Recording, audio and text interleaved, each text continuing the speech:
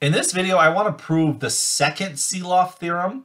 You'll recall that the first Sylow theorem told us that Sylow P subgroups exist.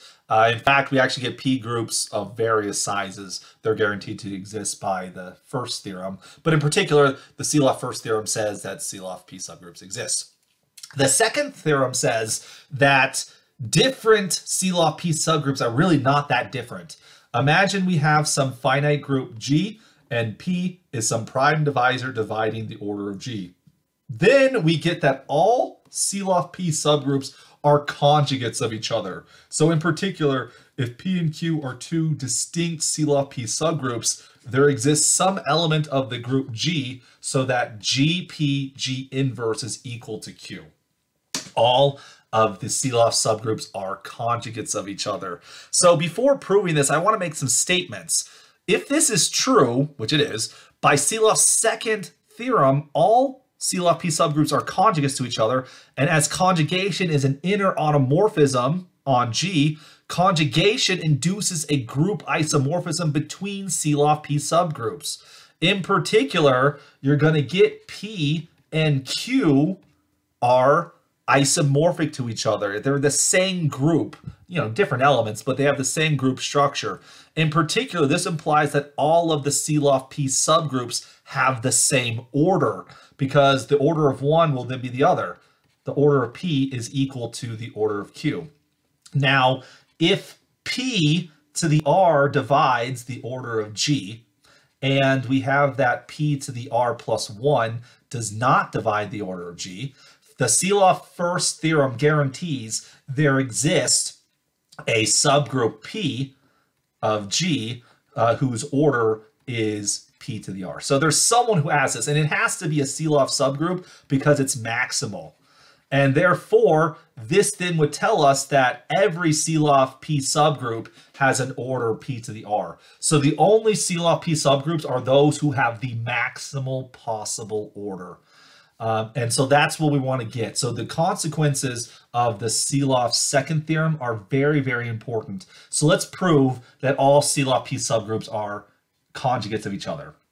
So like we said a moment ago, let's suppose that the order of G is P to the R times M, where P doesn't divide M. That's to say that R is the maximal power of P that divides G.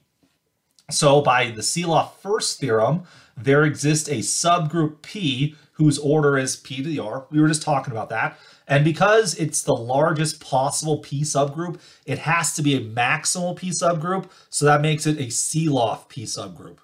So let's consider the orbit of this Sylow subgroup P with regard to conjugation by the whole group G. So let's say that orbit looks like this. There's some P1, P2, up to pk, and we can assume that p1 is the subgroup P. Now, these are all conjugates of P, and so these are all groups whose order is going to have to be the same, so they're all P to the R. So all of these groups are necessarily Sylow P subgroups. What we want to show is that every Sylow P subgroup is inside of this orbit. That is, there's only one orbit with regard to G conjugation. Now, to do this, we're going to use the fundamental counting principle of group actions. That is, the size of the orbit K is the same thing as the index of G with the normalizer of this Sylow P subgroup P. So let's play around using Lagrange's theorem for a moment. We know that the order of G, by assumption it was P to the R times M, where P doesn't divide M because P to the R was the maximum power of P. Well, by Lagrange's theorem, we can factor G as the order of the normalizer of P times the index of the normalizer of P. Now, by the fundamental counting principle, this index is equal to K. And likewise, because P is a subgroup of its normalizer, that means the order of P, which is P to the R, it has to divide into the P. Again, by Lagrange's theorem. So since P to the R divides this, that means there's no P's left that can divide K.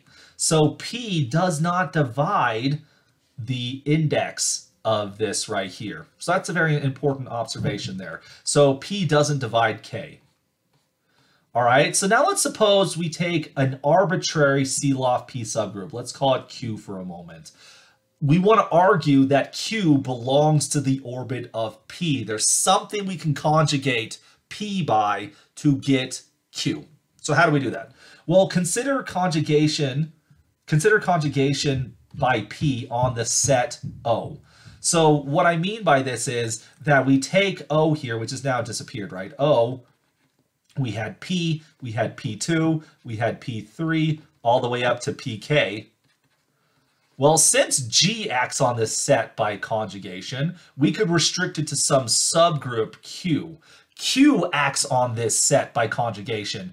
In particular, this might partition into smaller sets. How many would we have? The number of Q conjugates we would get for the subgroup P is going to equal the index of Q with the intersection between the normalizer P and Q. This was given by lemma 15.110, which we actually proved in the previous video. Check that out if you didn't see it already. So the number of smaller conjugates is going to be given by this number. Now, of course, as Q is a P group, all of the indices right here have to be powers of P. Because the any index of Q divides the order of Q. Q is a P group, so its order is some power of P. So these indices are likewise some power of P. So as Q conjugates the Sylow subgroups in the orbit here, we could potentially get smaller orbits. You have some subgroups there, you have some of the subgroups here, and then we just have a bunch of these smaller orbits, right? But since Q is a P group, all of these orbits, all these smaller orbits would have to have sizes of power of a prime. So you have some P to the E1, some P to the E2, all the way down to some P to the ES or something like that. So we broke up into something smaller. They all have to be powers of a prime. So what this tells us is that K can be written as P to the E1 plus P to the E2, all the way down to P to the ES, is what we called it. So K is a sum of powers of P. Now, if each of these powers is at least 1, then that sum will be divisible by P, which means K is divisible by P. But we just said a moment ago, it's not on the screen anymore, that P can't divide K, so that's a problem. So at least one of these powers of a prime has to be 1. That is, one of these E's have to be 0. We have to have some P to the 0 showing up here in order for that to be a 1 here. Basically, I'm saying one of these things has to be a singleton all by itself. And so without the loss of generality, let's assume it's just P, because again, all of these Sylow subgroups do have the same order, P to the R. So in that situation, we have that Q, the index of Q with NPI, which we could call it 1 for all I care. It doesn't matter, one of them is. NPI intersect Q is equal to 1.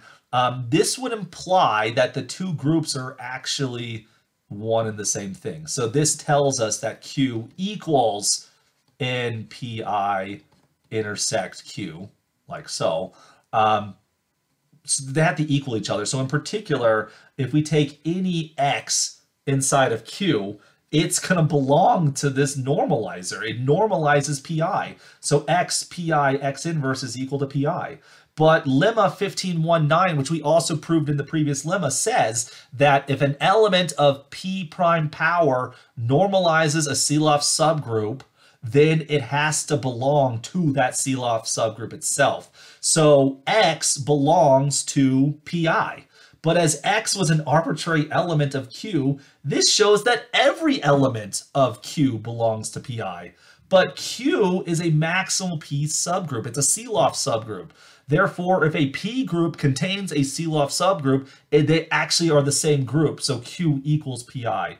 But PI was a conjugate of P. And so as PI was just, and since the subgroup Q was an arbitrary Sylow P subgroup, this says that every Sylow P subgroup is are conjugates to each other. This then proves the second Sylow theorem, and then we gain all the important implications of that theorem.